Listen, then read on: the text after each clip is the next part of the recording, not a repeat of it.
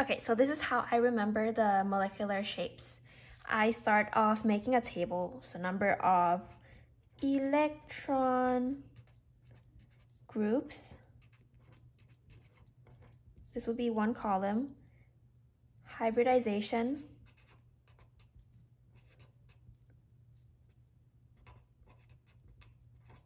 This will be another column. And then molecular geometry.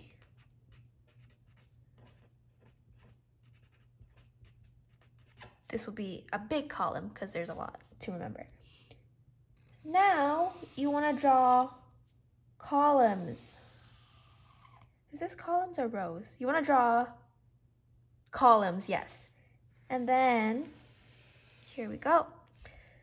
List all of the number of electron groups. So there's 2, 3, 4, 5, 6. Okay? Now, hybridization. Remember, imagine for every letter without a superscript, you want to imagine there's an imaginary one. So SP, there's 1 here, 1 here. 1 plus 1 is 2. Okay? SP2, 1 here, 2 here. 1 plus 2 is 3. SP3, 1 here, 3 here. 3 plus 1 is 4. SP3D, 3, 1, 1. 3 plus 2 is 5. SP3D, 2, 3, 4, 5, 6, which is 6. Okay?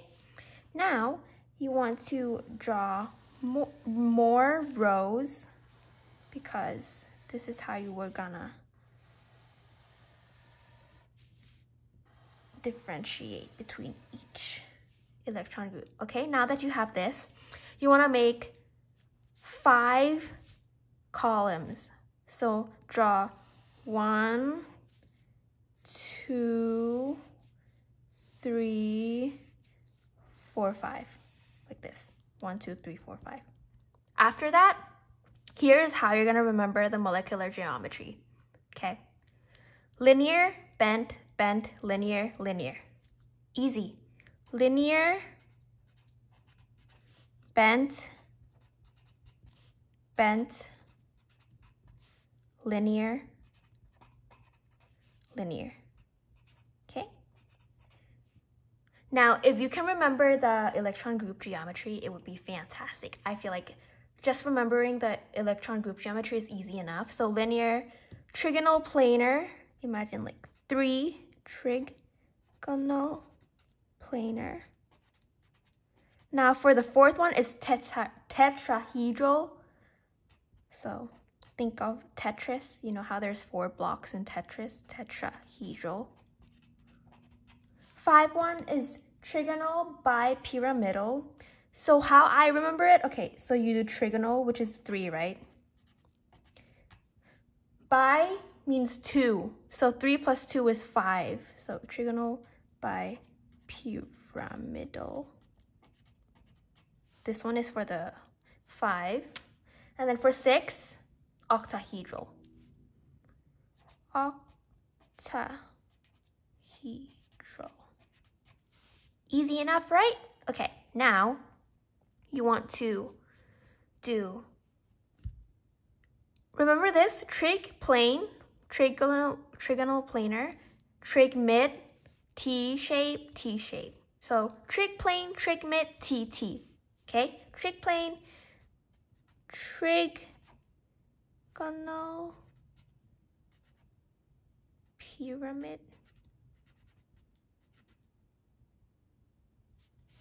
T shape, T shape.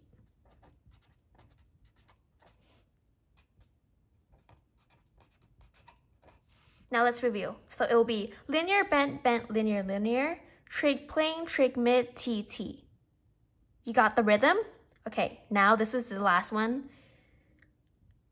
This will be C, because you see this one before you can see this one, because this comes before this. So it will be seesaw. And then we have only 2 left. We have the square pyramid and we have the square planar. Think of it like this. the pyramid will be with the pyramid. So the square pyramid will be here. Because it's close to this. So trigonal bipyramid and square pyramid close with each other. And then now we have only one, which is the square planar. So square planar. So let's review once again. Linear, bent, bent, linear, linear. Trig plane, trig mid, TT, C, square pyramid, and square planar. And that's it, you remember. Now I'm gonna teach you how to tell if it's polar or non-polar. This one is also easy, okay? It's just a pattern. This will be NP. This whole row will be NP. NP meaning non-polar, okay? So write NP, NP, NP, NP, okay? This one will be P. So it'll be like this. Wait, let me write it so that it aligns together. It'll be like this. NP, NPP, NPPP. So all of this is P. All of these are polar.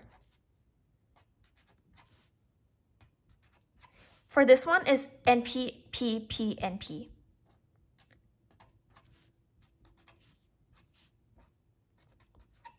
And for this one, it's NP, P, NPP, NP.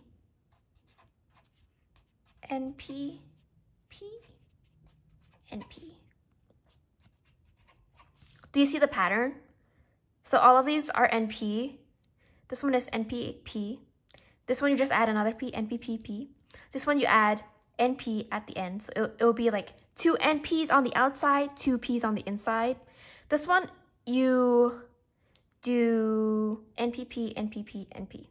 It's like a pattern. 1, 2, 1, 2, 1, 2. And that's it. Oh, for the angle, if you want to know the angle, this one is, since it's 2, think of a straight line, linear line, okay? The angle of a line is always 180, so 180.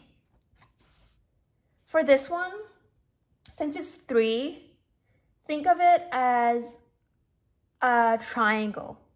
So 120 times 3 is 360, right? So this would be 120 because you split it into 3. And for 4, I just remembered it as the only weird one, so it's like the 109.5 degrees. The 109.5. Like this. And then for this one, it's both 90 and 120. 90 and 120. And for this one, it's 90, 90.